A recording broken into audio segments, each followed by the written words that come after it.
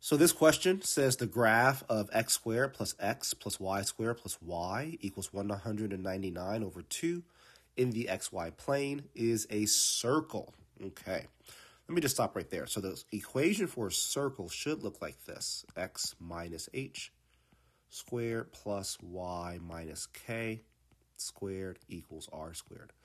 So the fact that it doesn't already look like that most likely means I'm going to need to use completing the square on this.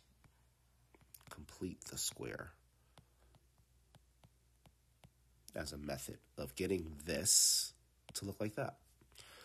What is the length of the circle's radius? So the whole question is basically to figure out what r equals. So let's start off with this equation that's been provided. X squared plus x. In fact, I'll just jump straight into completing the square. So x squared plus x, how do I complete the square there? I take half of the middle term. The coefficient in front of x is 1. Half of 1 is 1/2. Then I square that and add it. So 1/2 squared is 1/4, so it gets added here. But guess what? It also gets added, and let me just make some more space. Because I've added it to the left side, right? It was not there before. I have to also add it on the right side, so 1/4. Let's take care of the y's. So then I have plus y squared plus y. Same thing. In terms of my y values, the coefficient of this middle term is 1. Half of 1 is 1/2. 1/2 squared is 1/4.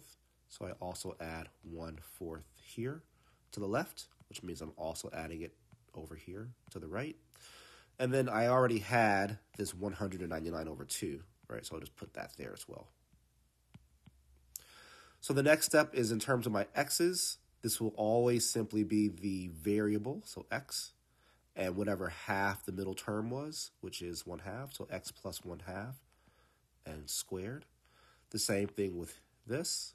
This becomes y plus 1/2 and squared. Then I have to add all these things together. So I have common denominators for the first two fractions.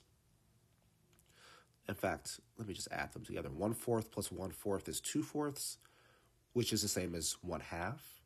This becomes 1/2 plus 199 over 2.